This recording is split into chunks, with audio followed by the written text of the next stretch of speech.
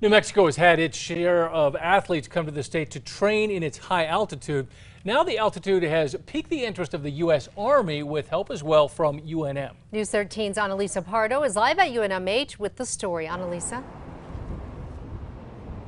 Well, UNM Health and Sciences, Taos Valley, and the U.S. Army are all working together to study altitude sickness. In Taos Valley, a team of soldiers and researchers from the Army and UNM personnel spent most of July 12,000 feet above sea level. They spent 3 weeks studying mountain sickness when reaching high elevations quickly. What we were trying to figure out is, can we tell who's going to have a hard time with it and who's not? U.S. soldiers flew in from Missouri and were sent up to a spot near Kachina Peak. So they would go from 600 feet to almost 12,000 feet in about 6 hours, some of them.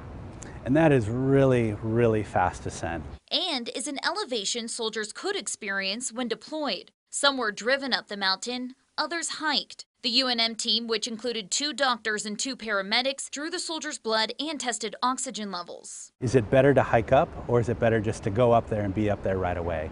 And then we can actually measure with a specific number how sick you're actually going to be. They hope the evidence they gather on why some people are more at risk than others for altitude sickness will also help everyone who lives in the mountains or visits them on how to make a safe climb into higher elevations. For the UNM team, it's also a chance to give back. Not all of us can serve the same way that our armed forces have, but if we can help out that in any other way, that's a huge win for us as well. The UNM team also taught the soldiers wilderness medicine courses while they were here in New Mexico. Back to you. All right, thank you, Annalisa. That research project was supposed to happen last summer, but was delayed due to the pandemic.